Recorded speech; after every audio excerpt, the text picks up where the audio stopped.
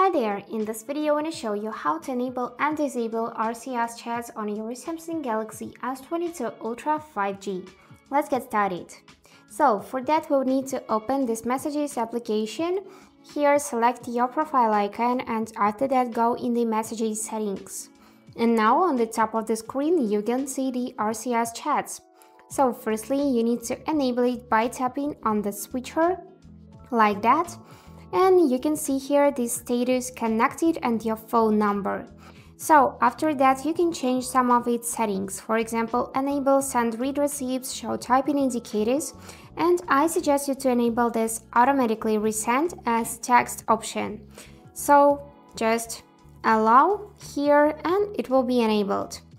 Also here you can learn more about RCS chats. For example, you can know better what it is, so you can show when someone is tapping or for read receipts and so on that this RCS chats provides.